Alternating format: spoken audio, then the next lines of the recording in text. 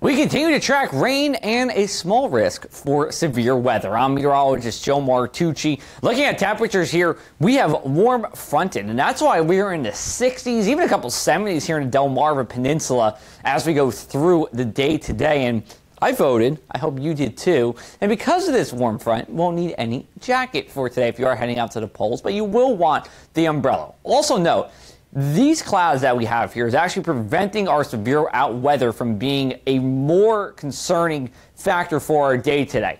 If we had sunshine here, which is typical of when warm fronts pass, we would have more juice to promote the severe weather. However, we are cloudy because we did get the rain from our system moving in a little earlier, and that's why we have been cloudy, gray, and close to raw here for our Tuesday. 1 p.m. today, we have that line of showers and possibly a couple thunderstorms rolling on through. That gets out of here by about 4 p.m. Then we can see a lingering shower through the p.m. commute, and then by the time we get towards 10 o'clock, we are really drying out. We have a northwesterly breeze blowing, and that will continue into the night. Turning to severe weather threats, I bumped down the wind threat to not ruled out, and that's because even though we have very strong winds here across the area at about the 5,000 foot layer, it doesn't look like it's going to transfer down to the surface because of the cloud cover we saw for today. However, tornadoes still not going to rule one out. About a 2% chance. That's what the Storm Prediction Center has for our area. And there will be areas of isolated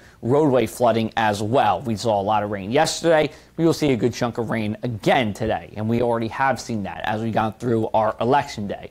Ballot cast for you here. 70 degrees in Galloway, 68 in Atlantic City. We have the rain, and it will be gusty even without any damaging wind gusts. We'll be talking about gusts in the 20s to 30s throughout the day. We go over to Cumberland County. Cold front comes through quickest here, so that's why temperatures don't have a chance to really get into the warm sector, only in the mid-60s, still above average for this time of year, and we'll continue that into Ocean County as well. Low temperatures for tonight, also mild for early November, in the low 50s here, so you can put up the windows and let the breeze roll on in for the overnight hours. Maybe one of our last times to do so here of 2018. For Wednesday, same story. Temperatures in the mid-60s.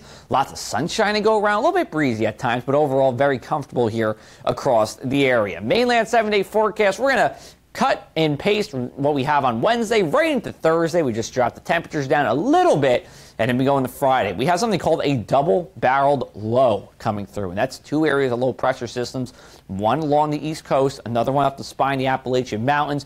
Shouldn't be a washout, but I do believe the second half of the day will be wet, carries over into Friday night, and then the weekend, look at this, wintry as we get into Veterans Day. Only 49 degrees for our high. Our first hard freeze of 2018's fall is likely on Saturday night. Continue with the below average temperatures on Sunday night, and then we're watching for a coastal storm at the beginning of next week. Short 7-day forecast, same story. Temperatures a little milder as we go into the weekend, and notice the overnight lows still staying above average here. We typically don't get our first freeze for the area until about next week. So we might be on target, especially with any cooler air after any potential coastal storm Monday and to Tuesday. We'll have another update for you later today. In the meanwhile, you can follow me on social media. We're talking about politics. We're talking about weather, all good stuff here in South Jersey. You can follow me on Facebook and Instagram at JoeMartWX for more, as well as Twitter at AC Press Martucci or thepressofac.com/weather.